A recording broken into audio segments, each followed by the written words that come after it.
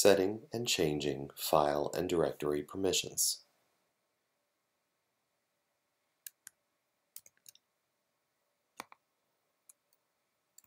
Let's look at the contents of this directory perm in long format. There is one file, hello.py, which has these permissions: read, write, but not execute for the user, read, write, but not execute for the group, and no permissions for anybody who is not the user or outside of the group.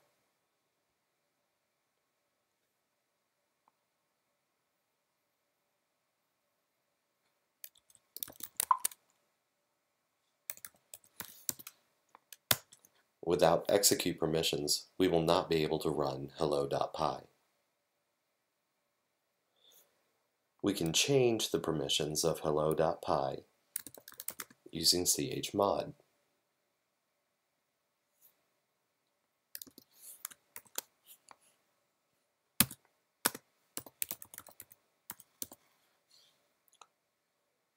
This command gives the user, represented by U, the group, represented by G, gives those two entities execute permissions, represented by X, to the file hello.py.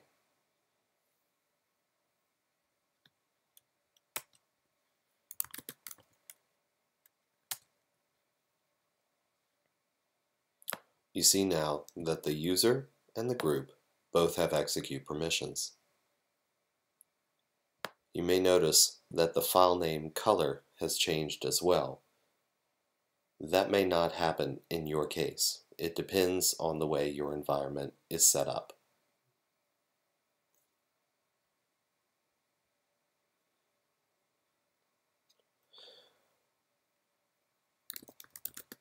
Chmod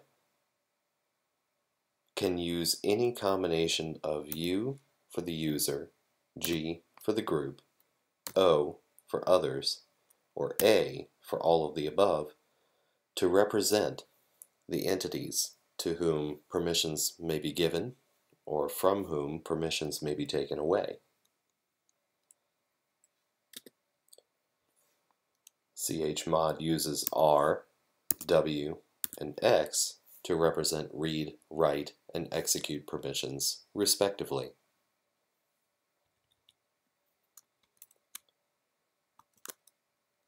Plus adds permissions, minus takes away permissions, and there are other options as well.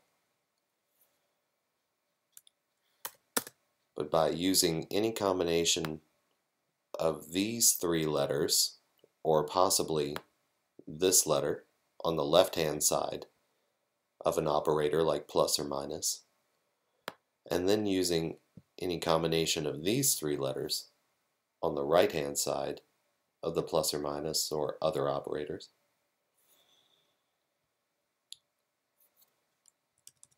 we can effect that permissions are given or taken away from those groups.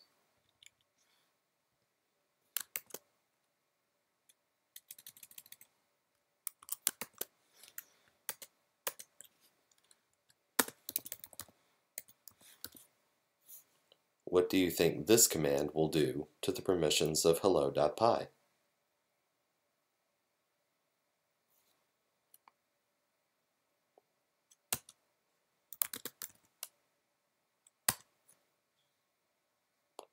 Now, everybody has execute permissions. Chmod A represents all, plus add X, add execute permissions to this file. In the same way,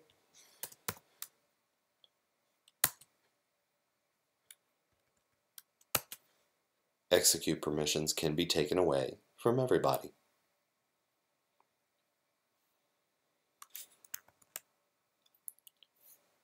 There's another way to set permissions with chmod. We can use octal notation. Think of octal notation like this. We can represent R read permissions with the number 4, write permissions with the number 2, and execute permissions with the number 1. Now if we add any 2 or all 3 of these numbers together, we will get a unique number. For instance, 4 plus 2 equals 6, and there is no other combination that gives us 6. 1 plus 2 gives us 3, and there is no other combination that gives us 3. 4 we can only get by taking 4 on its own. And so we can use numbers to represent combinations of read, write, and execute. For example, 6 we can only get as 4 plus 2. In other words, W plus R, or rather R plus W.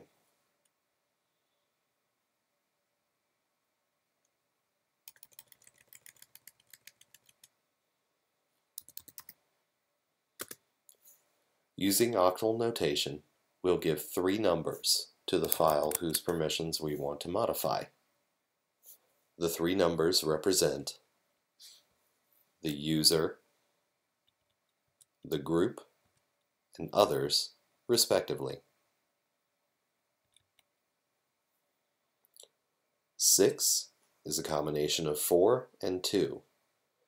Therefore, we will give read and write permissions to the user, likewise to the group, and no permissions to others.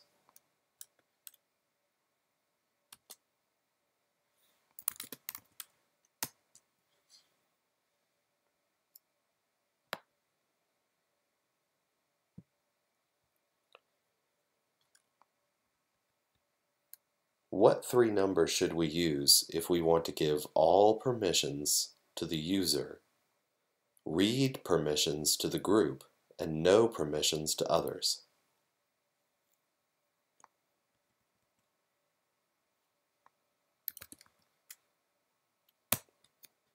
The combination 740 accomplishes this. Now the user can read, write, and execute. The group can read, and others can do nothing.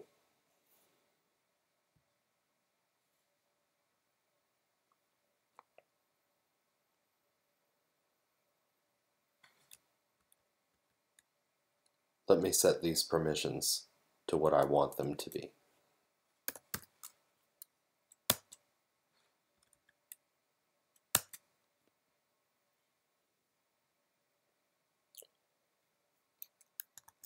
Now, let's create a new file.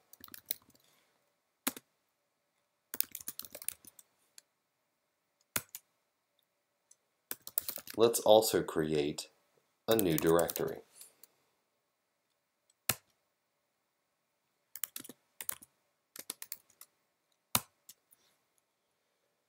You'll see that the new file and the new directory already have permissions given to them. Where did these permissions come from?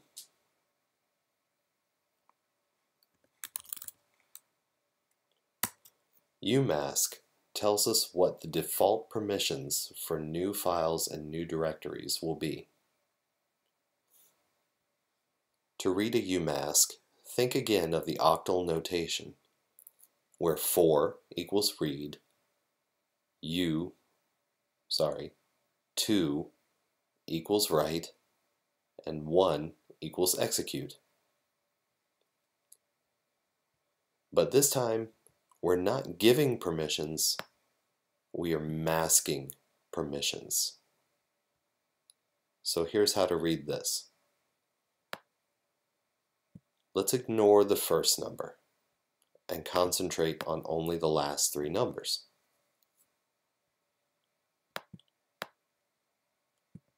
The second number of the four are the permissions masked to the user. The first number is 0, therefore no permissions are masked to the user. Otherwise stated, the user will be given all permissions. Same with the group, but for others, all permissions will be masked. Read, write, execute. 4, 2, 1. 4 plus 2 plus 1 is 7. None of those permissions will be given. They will all be masked with umask.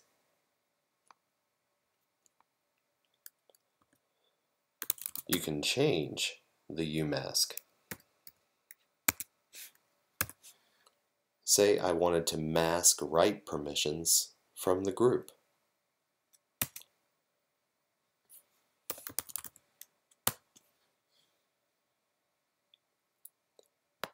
Umask plus a set of 4 numbers allows me to change the umask. Umask on its own allows me to see what my current umask is. You can see by executing this command here, I have changed the value of umask. Let's see what that does to new permissions.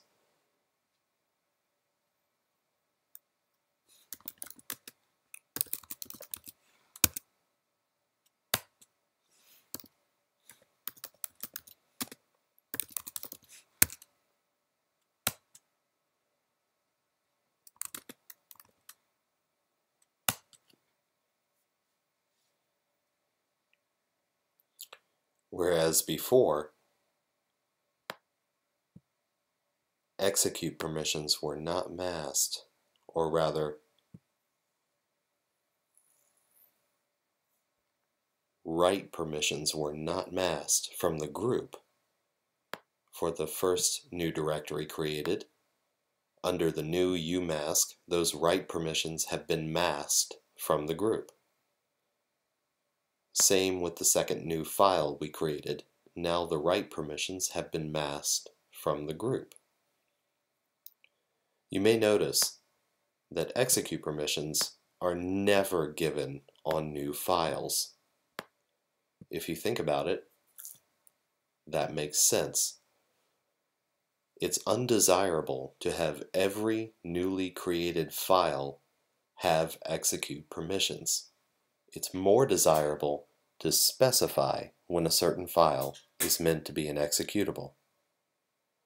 Directories, on the other hand, it is highly desirable to have them executed upon creation.